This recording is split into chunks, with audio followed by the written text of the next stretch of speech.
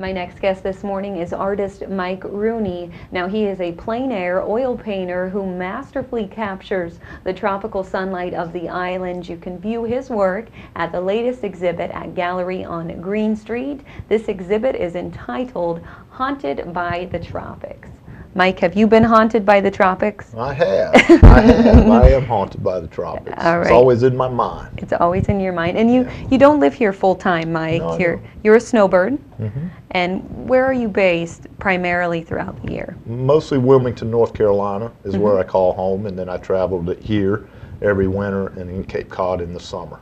Okay. Now, So, is plein air painting something that you've always been doing? pretty much. I was a sign painter before I did this, before I went fine art, and I was always outside painting signs. Mm-hmm. So literally I have been painting outside my whole life. Now, isn't it difficult to have to deal with the distractions of the outdoors, Mike? Yeah, it really is. Mm-hmm. You know, you're concentrating, you're trying to focus on getting a good painting, and then Mm-hmm. people want to know where Duval Street is, you know, and you're like, hey, I'm working here, you know, but you're nice to them and you show them which way Duval is, and it becomes almost, you get used to it. Mm-hmm. You know, it's part of the job, and you get used to it. You really have to get in your zone Oh then. yeah, Mm-hmm. you got to zen out for sure. Now, tell me about Haunted by the Tropics. Okay, it's a show of 4 artists, Mm-hmm. Gallery on Green. It opens up, the reception opens up Saturday at 5:30, and it'll be hanging for about a week. Ronnie Mm-hmm. Carruthers, Priscilla Coote, Michael Harrell, and myself will be showing work there for a week of things, of our depictions of the island. Mm-hmm. So it's going to be a bunch of different perspectives then. Mhm, yeah, of different the- styles. Mhm. Different styles. One does tropical singers in front of pianos. One is like me, paints outside, and I stood in the middle of torn up US 1 and painted that. And then Wow. Priscilla Coote does these big, giant, watery scenes, you know, with that Key West water.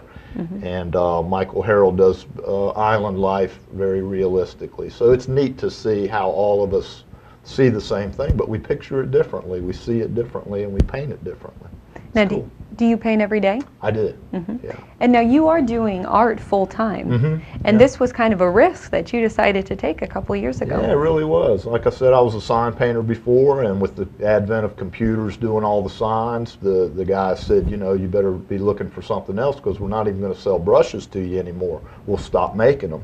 So I always wanted to be in fine art, and I knew it was risky, but what a good time to do it. I mean, if I had to do it, that was the time to do it. And so I took a chance. I stopped all my sign business, and I pursued fine art, and here I am like 8 years later, living the dream, as they say.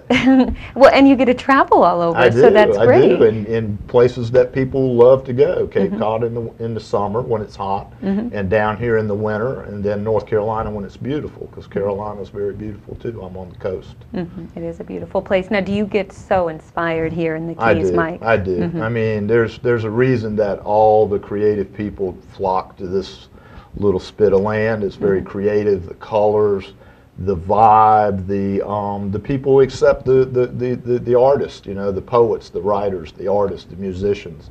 You can be eclectic here. You know, you can be yourself here, and that breeds creativity, and that's going to draw the poets and the writers and the artists and the musicians to this island.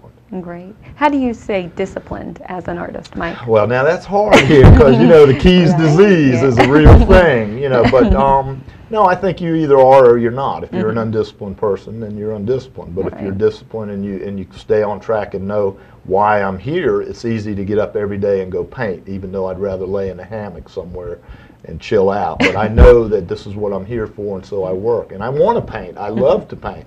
So painting's not like getting up and going to the factory. Right. I get up and I go do what I love to do.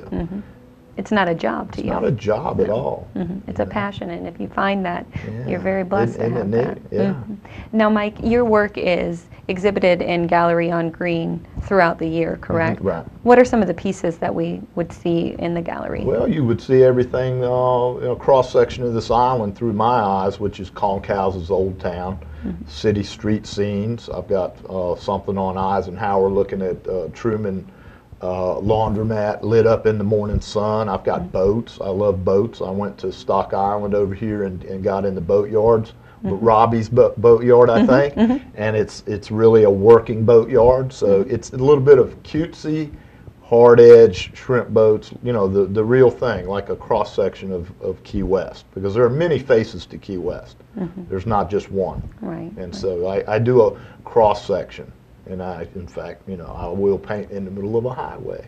This is a slice of life. This is something that's happening in the history of Key West, this road being torn up. That's true. Now, 2 years or 3 years or 5 years from now, when they get it paved and it's beautiful again, that'll be a bygone memory. But imagine if somebody had a painted Flagler building down from the mainland down to here. If you could look at paintings of the highway, the overseas highway being built, that would be so cool, because it's a graphic history of the island that will be in paint forever. Somebody will have that painting. Absolutely. Well, I can't wait to see the finished product when all the construction Yeah, is done, oh, right? no doubt, no doubt. Literally, can't wait to see the finished project on the highway, and of course, in your painting. Sure. So you'll have to come back. There was a beauty out there. There's if you look, there was a beauty to the barrels, and I call some of them Bob's barrels, because there were these orange shapes, orange barrels with the wall, and it was throwing blue shadows, and it was a beautiful collection of abstract shapes. I didn't do it because it's really the highway. It's about what does that make as a picture, because we're picture makers. That's right, you are. And you can check out his picture-making skills at the gallery on Green Street. Haunted by the Tropics is the show. Mike, thank you for being on with me this morning. I appreciate it a lot. I'm going to take a quick break right now, but there's still more to come. Stay with me.